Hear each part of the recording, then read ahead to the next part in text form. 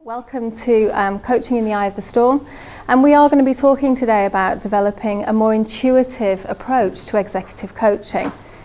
But I'd just like to say it's really great to be here, to be in a room full of people who have the ability, the power to change the world. Harvard Business Review, I'm sure you all read it, they are starting to say now that the leadership models of the past are just not going to equip us for the future. Because we're all coaches, so we're all into transformation, or we wouldn't be in this business.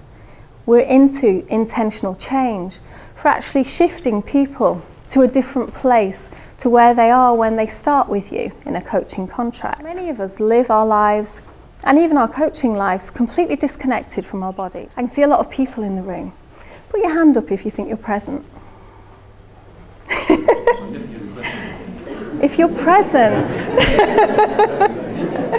So anybody who didn't put their hand up, who's not present then? Okay, you're not present. What's that like? Are you present when you're coaching? Are you?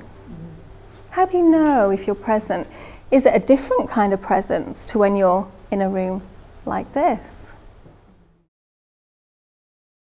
You can actually invite your clients in. Intuitively, they will know that you're with them. Coaching in the Eye of the Storm is presence-based coaching. We wouldn't have got a quote like this 5 years ago. It just wasn't out there in terms of leadership. Just stand as you would normally. Just imagine that you're yourself. You're in your shape. Okay, you should know this shape very well. This is you. This is who you are in your everyday life. But just drop inside. Feel. How are you organizing yourself? What are you shaping your body around? What is it that you're doing? Where are your arms, your hands? How does it feel to be you? This is you getting back into your body, because this is where change starts to happen, because unless you're connected in your body, you won't know if something needs to change for you. Can we have A's to raise your hand, please? A's, raise your hand. Okay. What I'd like you to do, A's, now, is I'd like you to tell your partner, B, something about yourself. B, I don't want you to talk. I don't want you to be present.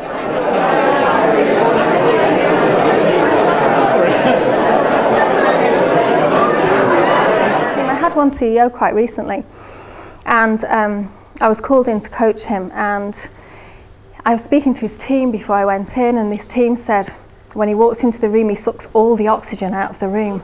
I was thinking, oh, great. So I went in, and he was new to his position, and he didn't think he had any leadership issues at all. And he really couldn't understand what was going on. And he said, Jayne, you're just going to have to tell me what to do. And I said, well, I'd really like to know what you think. And when I said that, he just said, you know, I'm really tired of impersonating myself. Just sink in to your body as you do so. And then what I'd like you to do is, without any words, I'd like you to connect with your partner. I'm just going to put my hand here, okay? And then I'm just going to sink in. Now I'd just like you to soften into my hand. That's it, okay. Okay. And now when I feel you start to soften into my hand, what I'd like to do is just tell you what it is I stand for. And then your partner, when they really hear you, if you've seen the film Avatar, I'd like them to say, I see you. I haven't seen the film.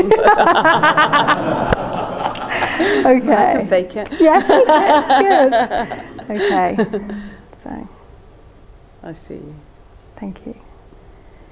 And be aware of this, because some of you may do this, but it's a real connection with your partner. And once you both feel that, then you can drop your hand. Try not to push your partner away as well. Try and get them to just soften into your hand and then swap round. And I'd like you to tell the other person to tell your partner what you stand for as a coach.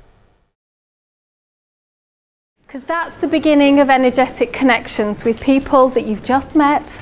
You know, and you can learn to do this as coaches without the hand, okay? You don't have to, you know, attack your clients with the hand, but that's the beginning, because that gives you permission to connect when you're first learning about energy. You're coaches. You have an amazing power to take this out into the business community, to start the evolution, to start having these conversations with leaders about community, about conscious business, intentional change, working with energy and flow instead of trying to swim upstream through the recession. Thank you very much.